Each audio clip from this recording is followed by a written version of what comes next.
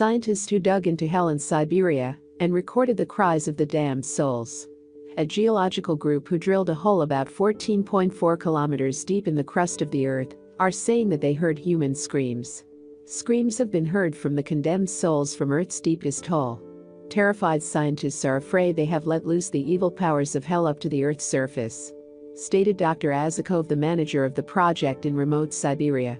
The second surprise was the high temperature they discovered in the Earth's center. This is far more than we expected. It seems almost like an inferno of fire is brutally going on in the center of the Earth. The last discovery was nevertheless the most shocking to our ears, so much so that the scientists are afraid to continue the project. We try to listen to the Earth's movements at certain intervals with supersensitive microphones, which were let down through the hole.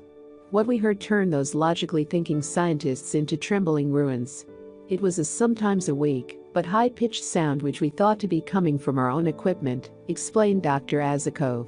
We could hardly believe our own ears. We heard a human voice screaming in pain.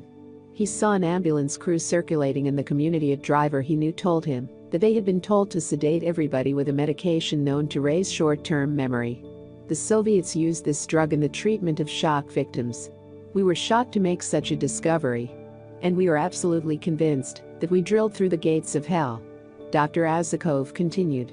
The drill suddenly began to rotate wildly, indicating that we had reached a large empty pocket or cavern. Temperature sensors showed a dramatic increase in heat to 2000 degrees Fahrenheit. We thought the sound was coming from our own equipment. But when we made adjustments, our worst suspicions were confirmed. The screams weren't those of a single human, they were the screams of millions of humans. Do you know why Jacques Cousteau, the famous underwater explorer, quit deep-sea diving sometime before he died? It is said that he stopped because he had heard in one of the underwater caves he was exploring the sounds of people screaming. There was also another time when one of his men who were in the diving bell in the deepest trench at the Bermuda Triangle also had a similar experience. He signaled to be brought up immediately. After being revived from his shock, he told others of his frightening experience of hearing screams of people in pain.